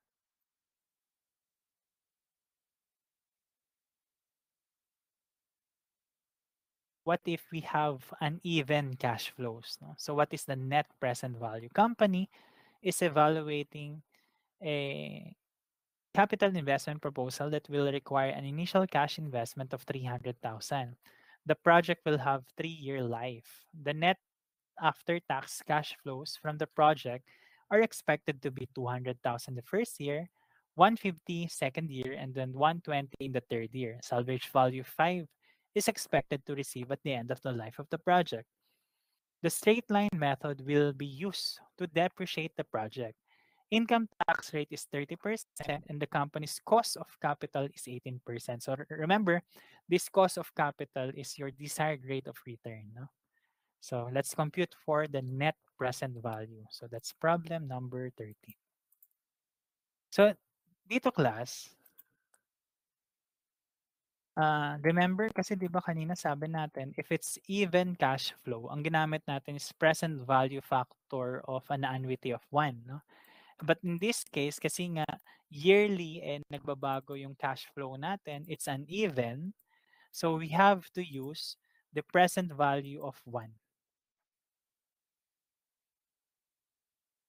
So I suggest you get your table, no? So present value of 1 and then get the present value factor at 18%, no?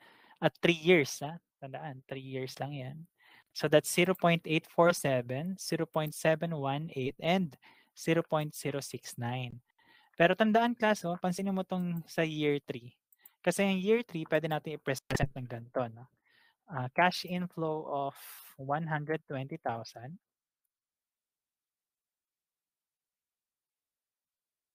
And then lagay natin dito yung salvage value. Salvage value of 5,000. This is 120,000. Pero same yung factor, no? Kasi nga towards the end of the life. So ganun pa rin naman yung mako-compute natin. Okay? So the net present value, lagay ko the salvage value. Tandaan class, ha? If it's an uneven cash flow, so meaning it varies yearly, we now need to use the present value of 1. Yun lang ang naging difference nito, no?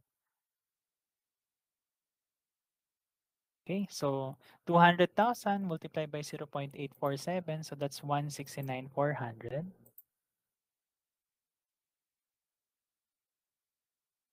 150,000 multiplied by 0.718, so that's 107,700. So sige, baka lang kasi may nalilito pa, paano na-compute to, no? So tignan natin yung present value of 1. So present value of 1, ilang percent? 18%, no? So 0.847, ayun, plus 0.718 and 0.609. Ayun siya class, ha? So yan. So again, this is acceptable because we have a positive net present value of 80,630. Again, of course, later on kasi kailangan natin we have to compare two projects, no, para at least mas maintindihan natin how to decide, no, but later we'll cover that. All right.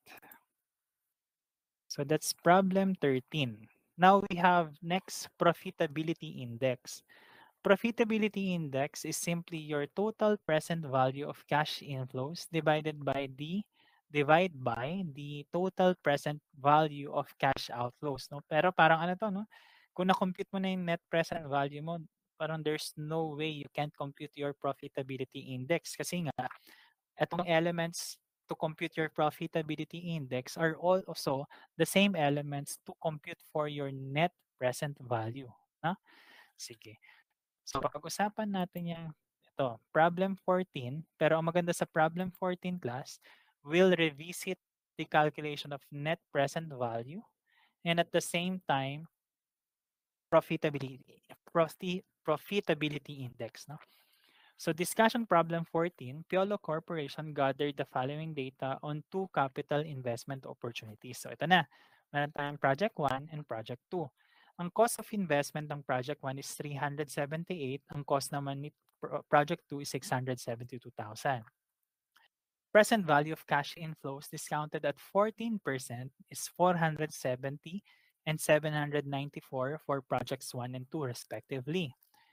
We have net present value of 92 and 122. Life of the project is 6 years for both. We have internal rate of return of 18 and 16%.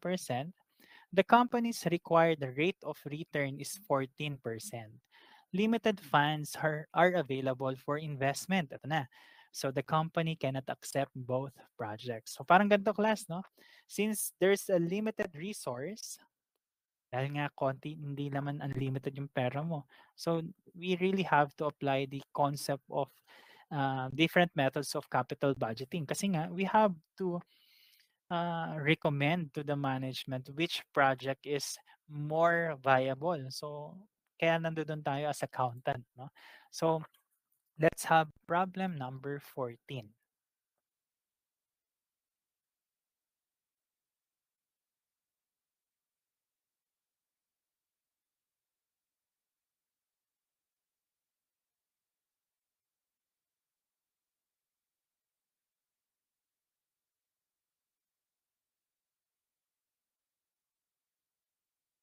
Sige. Yung problem number 14, sabi kasi 'di ba number 1, using net present value method, which alternative is more attractive? Eh given na kasi class yung net present value. Sabi diyan, 92,000 kay project 1 and 122,000 kay project 2. So therefore, parang titignan mo lang yung dalawang amount, dun ka sa mas mataas. Siyempre net present value yung pinag-uusapan, mas mataas si project 2 kung ang pinag-uusapan lang is net present value method. So we can say that project 2 is more acceptable than project 1 based on the net present value. So yun na yung sagot natin sa um, requirement number 1. Now, paano ngayon pag yung sa requirement number 2? Requirement number 2 is profitability index. Sabi dyan, present value of cash inflows. So given naman, so 470 and 794.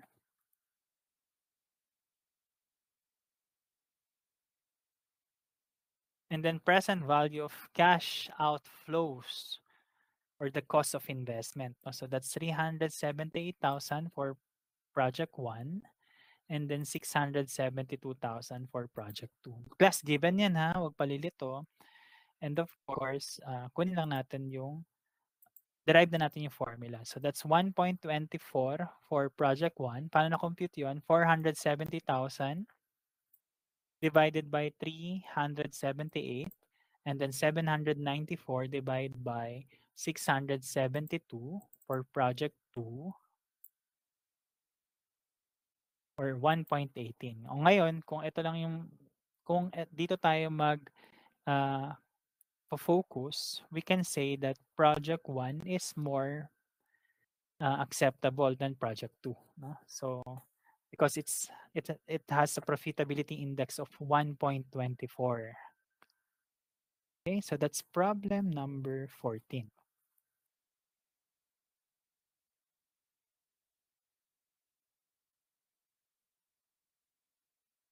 So problem number 15, actually this is the internal rate of return naman, no? So the requirements are net present value using the company's desired rate of return.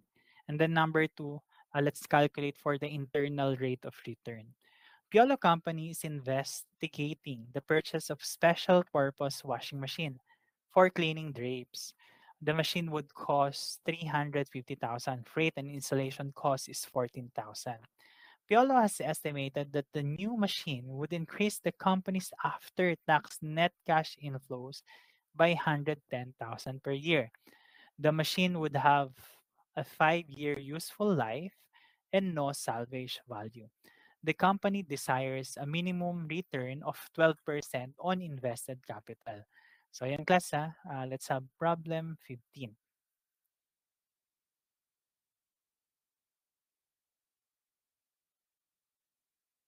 In problem, in problem 15, ang sinasabi lang na una mo nating computing dito is net present value. So in net present value, sabi natin, meron tayong net cash inflow of 110,000 multiplied by the present value factor of 3.605. So that's 396,550. And less the investment of 364. Paano ba na-compute yung 364? So that's the purchase price of 350 plus the freight and installation costs of 14,000. So we have now the net present value of 32,550. So okay na tayo dyan. Ngayon class, sabi, when the IRR is being used as the discount rate, ulitin natin, pag daw ang internal rate of return is used as discount rate, the present value of cash inflow is equal to the present value of the cash outflow. Kung ganun, ang sinasabi niya, ang present value of cash inflow is equal to the present value of cash inflow or your investment. So therefore, your net present value is 0 kasi nga equal no? So imagine kung ang total present value of cash inflow mo is 100 at ang present value of cash inflow mo or investment is 100. So therefore, your net present value is 0 no? So ganun na if it's the internal rate of return. Ngayon, paano natin mako-compute yung internal rate of return? Simply by dividing 364,000 or the investment divide by the net cash inflow of 110,000 or simply 3.309. Ngayon class, kung 3.309 yung factor, nasaan ngayon yan? So we can say that the IRR is between 14 and 16% kasi yan yung available na data sa atin. No? 3.309, nandito yan in between 3.433 and 3.274. No? So it's between 14 and 16%. No?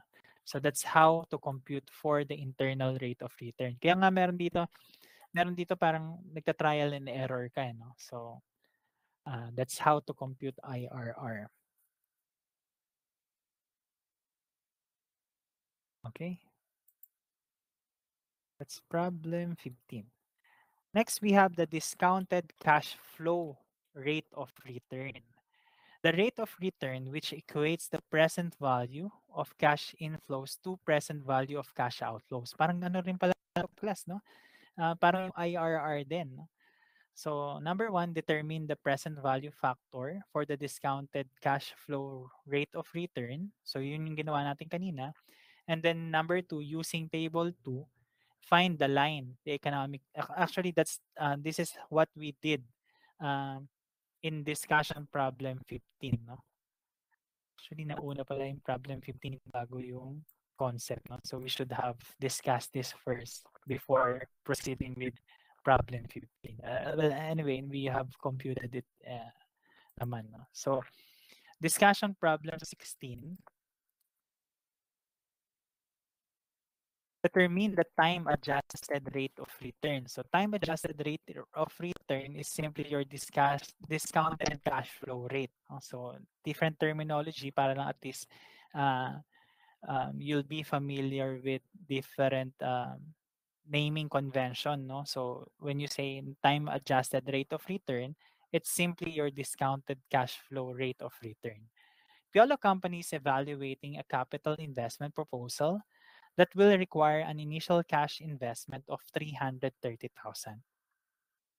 The project will have 3-year life, and the net after-tax cash flows from the project are expected to be 200,000 in the first year, 150 in the second year, and 120 in the third year.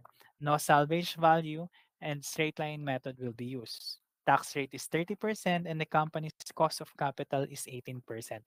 O class, kanina, uniform ulit yung cash flow natin. This time, uneven cash flow. No? So kung napapansin nyo class, the way we approach it is we try to give as many problems as we can, no? Para at least alam mo kung paano yung approach, no, to different type of problems, no? Kasi imagine meron isang problem, even yung cash flows, no? Meaning pare-parehas. And this time uneven naman, so it varies each year. So para at least full yung concept talaga, no? So let's have problem 16. So in problem 16, tandaan ulit, dahil this is an even cash flow. So therefore, what we are going to use is the present value of 1. So the cash flows are given. So we have 20. Actually, hindi 20. That's 200,000. 150 and 120. Present value factor using 22%. Actually, it's not 22. It should be 18%. That's 0.82, 0.672. Tignan natin, no? Confirm natin doon sa table natin. Si 18%, ayun, 0.18%. 0.672, parang mali. 18. Dapat ito, 0.847. 0.718. And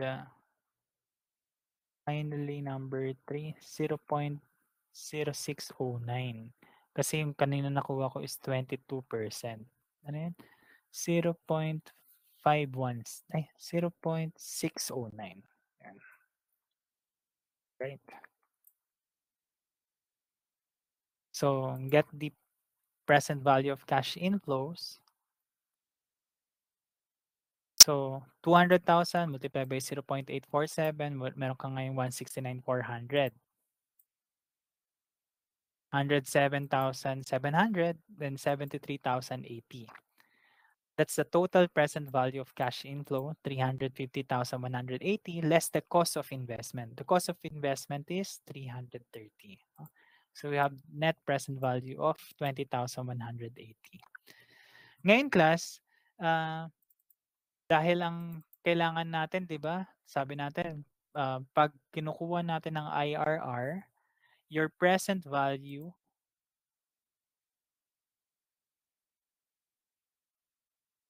should equal the cost of investment. So therefore, the net present value is 0, no? So ganun, 'di ba? So kaya kailangan mag-assume kaya ito yung trial and error na sinasabi ko, no? So subukan natin at 23%, no? So at 23%, the rates are, nako, hindi siya available dito. Sabihin na lang natin na for example, I have computed it earlier, no? So for example, there are available rates here, no? It's 0.813, 0.661 and 0.537, no? So ang factors, I mean the present value of cash inflow will total 326,190.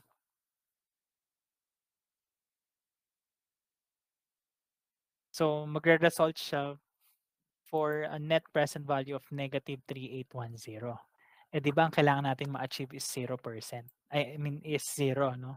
So, pag sinubukan, yun nga, kaya magsusubok pa tayo ng ibang rate, no? So therefore, we can conclude that the time adjusted rate of return is between 23%. Ba't nga ba 23% to? Sagot niya.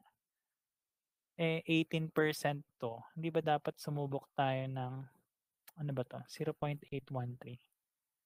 Kung 18 yan, subukan natin tong subukan natin tong 20%. Sige na, ha? Print screen.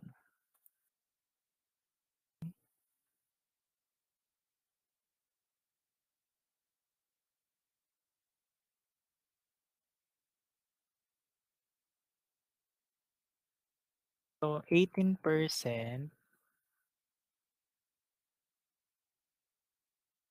Siyempre kung 18% meron kang net present value of 20,180. Eh, sabi nga natin, in time adjusted rate of return, kailangan daw ang net present value is 0. So, basically, kailangan lang natin 'tong maging 0, no? So, subukan natin yung, subukan natin yung 20%. It's 0.833, 0.694, and 0.579. Eh, di pa. Isa pa. Natin yung, so 18, 20, subukan natin yung 22. 22, 0.820, 0.672, and 0.551.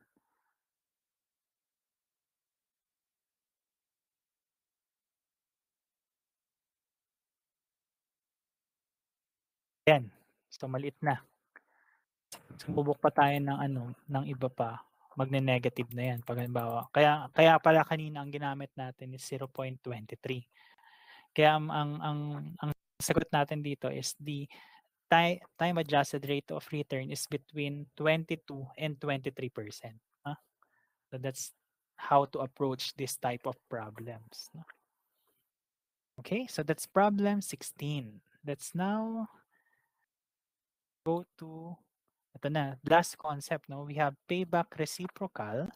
Payback reciprocal is a reasonable estimate of the discounted cash flow rate of return provided that the following conditions are met. So class ha, sabi, ang payback reciprocal daw is an estimate of IRR. Kasi 'di ba kanina kinumpute natin yung IRR, sabi natin that the present value of cash outflow versus cash inflow versus the present value of cash outflow is equivalent to 0. So yun daw yung IRR ha. Eh, ito daw payback reciprocal naman is an indication or an estimate of IRR provided kailangan daw ma-meet muna 'tong conditions na 'to. So number 1, the economic life of the project is at least twice the payback period and the net cash inflows are constant or meaning uniform. No? So let's have payback reciprocal. No? Payback reciprocal naman is simply your net cash inflow over the investment or 1 minus 1 divided by the payback period. No? Okay, so let's have problem number 17.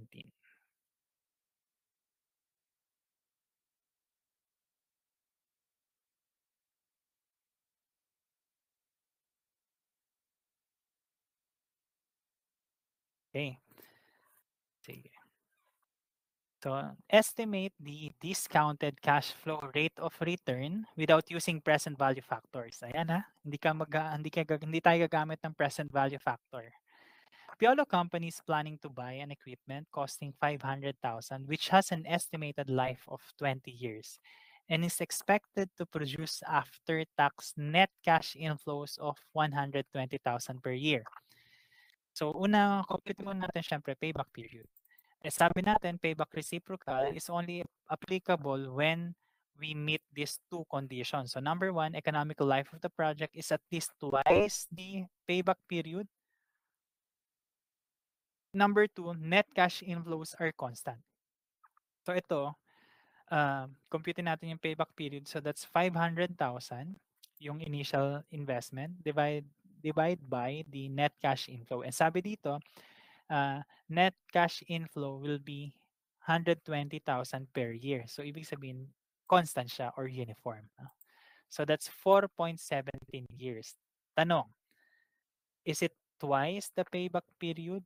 Or the economic life is at least twice the payback period? Eh, ang economic life mo nga dito, 20 years eh. So it's more than twice. No? So therefore, we can use payback reciprocal. So 1 over payback period. So 1 divided by 4.17. And the answer is 24%. So, tandaan lang class, in payback reciprocal, pwede mo lang gamitin to pag na-satisfy yung dalawang condition. So, it's really not, sabihin natin na basic yung formula. Yes, it's true. But then you have to make sure that we meet this condition no, prior to using this. No? Otherwise, it's not. It will give you an incorrect answer. No? So take note of that. So that's payback reciprocal. And problem 18. So problem 18, ito naman ha, tignan mo. Binigyan kita problem kanina with even cash flow or constant or uniform cash flow. Para at least ngayon, malaman mo naman yung approach. Paano naman pag uneven? Okay? So we have problem number 18. So in problem number 18,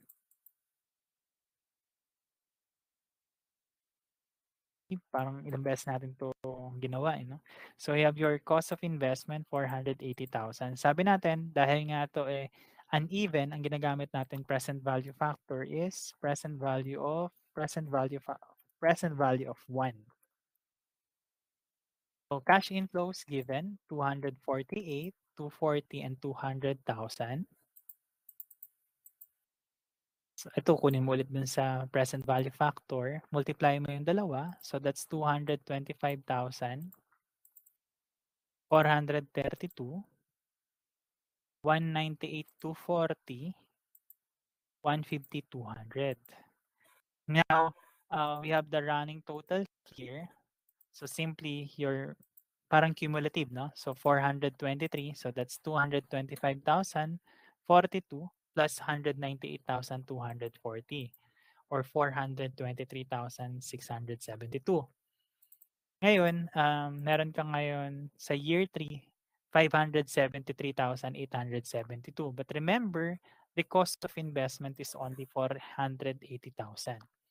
So paano natin ngayon kukumputin ulit yung proportion? So 480,000 minus 423,672 divide by 150,200. 150,200 is the present value of cash inflow for year 3. Huh? Or simply 56,328 divided by 150,200 or 0.38 years. So your payback period, discounted payback period is 2 years and 38 years. 2.38 years, no? So that's the answer to problem 18.